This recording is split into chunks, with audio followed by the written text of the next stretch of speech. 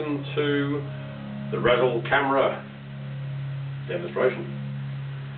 I'd like to begin with my 1949 model 95.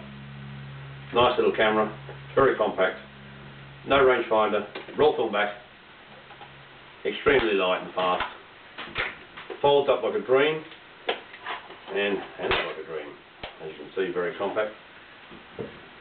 Next we have a 110B, standard 110B, original shutter, original front standard, fitted with a Razzle back, this time with the Graphimatic locked down. As you can see, it doesn't come out. No inadvertent surprises when you change sheets. This one also folds up nice and flat, very compact little 4x5, very nice to use. Variation of that is 110B with Fujinon lens and shutter. Ground glass screen, Razzle back. That's my modified 4x5 dark slide film holder, which doubles as a ground glass screen. As you can see, there's a little plug there. I can adjust the rangefinder if it wanders in a few seconds with a small screwdriver, checking the image on the screen and the split image in the ground glass.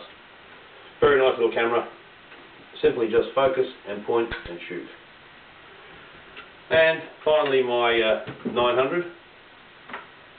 This 900, or the 900 now, has a front standard, done away with the electric eye. This has quick stops that enables a little bit of swing and shift, which in the horizontal position becomes rise. Locks back in the neutral position. If you back it off from the infinity position, you have tilt.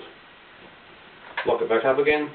This one has the flash strobe, so if I fire the shutter, flash trigger fires my flash ball, like so. Nice and simple, black leather, Razzle back again. This one has two catches that holds the Cambo viewer, so I can use nice close-up viewing of the full screen when I'm not in the zero position. All these cameras have the Razzle back with the use of my adapter, which makes the two together. And when I'm not making cameras, I love to make guitars, like this fellow, made from a slab of Mervu with stainless steel hardware. It's very nice and I love it. Thank you.